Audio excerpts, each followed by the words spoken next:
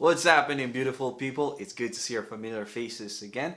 And if you're new here, a special welcome to you. My name is Jim, and in this video, I will share with you a news that I've stumbled upon. If you're a Google Home user, you will be excited about this. Cue the intro.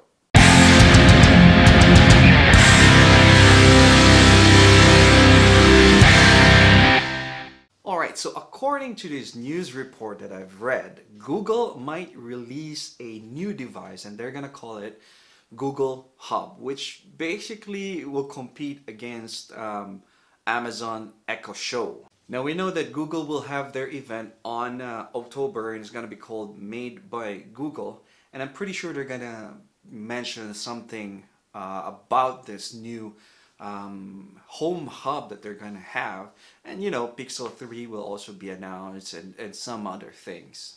If you're an Amazon user, you know that they have this Amazon Echo Show, right? And it has an LCD, it has a camera and all of that stuff. Up until this point, Google doesn't have anything to compete against Amazon's Echo Show. So I'm hoping that on October they will actually release something that will compete against that, because I was actually planning on buying the Amazon Echo Show just because of the LCD screen, but I thought maybe, you know what, I'll just wait a little bit. And I'm excited about this thing, and I'm hoping that they're actually going to actually have something like this.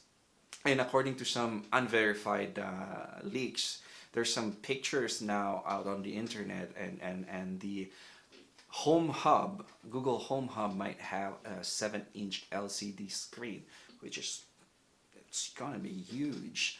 And there are photos. Some says that, you know, I've read that they don't have any cameras or anything along that line, but you know, we'll see. But I'm just excited about this new product that they're gonna come out.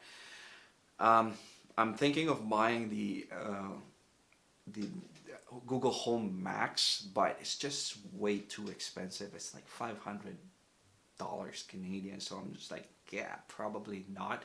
And I'm hoping that if they're gonna come out with a competition against Amazon's Echo Show, it's gonna be, you know, a bit cheaper, but we'll see, because it will have like 7-inch screen and so on and so forth.